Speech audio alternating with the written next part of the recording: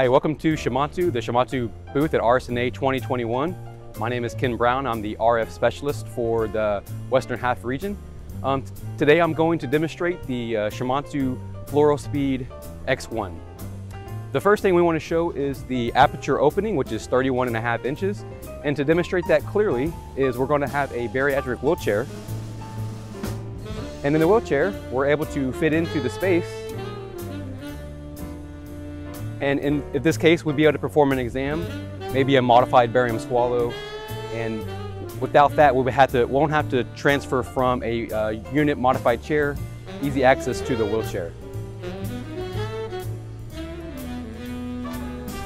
So the next steps, we're going to go ahead and move the table flat into the horizontal position.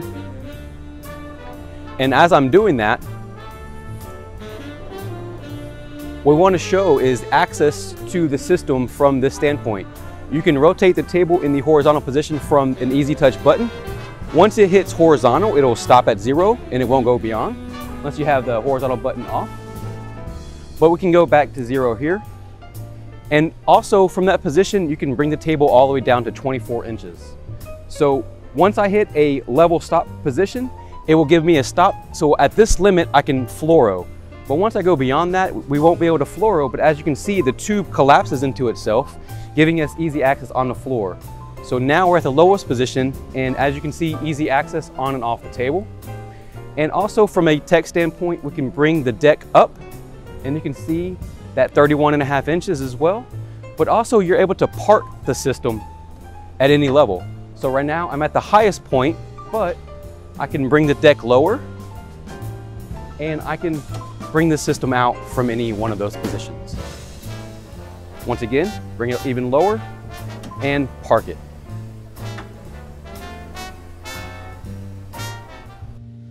Hi, welcome back. I'm Ken Brown. Now we have moved and transitioned to the G4, so I'm going to show some highlights of the G4. The first thing is how low the table goes.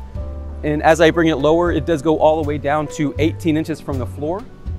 And once it gets that low, you are able to image from this level and goes all the way up to 43 inches for working space and working height as well.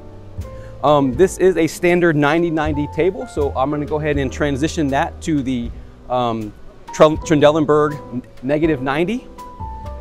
And as you go, the footboard does go to both sides, so the footboard will go to that side and be able to hold 500 pounds of weight limit in all motions. And it can hold up to 700 pounds of static limit. As I go back horizontal here, we're able to see that the SID in this current position is 44 inches, but we're able to increase that all the way up to 60 inches in the horizontal position. But we also do have an option at 180 millimeters or 180 centimeters, but all the way up to 72-inch SID in the vertical position with the LX model.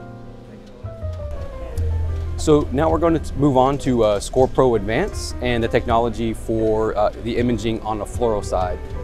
The fluoro actually technology came from IXR, and R&D had transferred the information from the IXR product to the RNF product side, to the X1 and G4 both.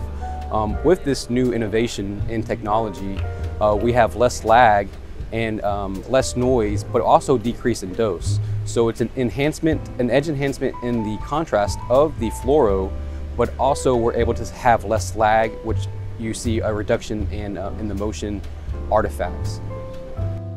In this study, we're able to see a modifying barium swallow in real motion. So this is actually captured at 30 frames per second, but we're actually viewing it at 15 frames. What this does is enhance the ability for speech pathologists to be able to quickly diagnose on the fly the images that we're able to see in real time. With that, also, once again, dose reduction, but increase in signal to noise ratio. Shimadzu, we care for you.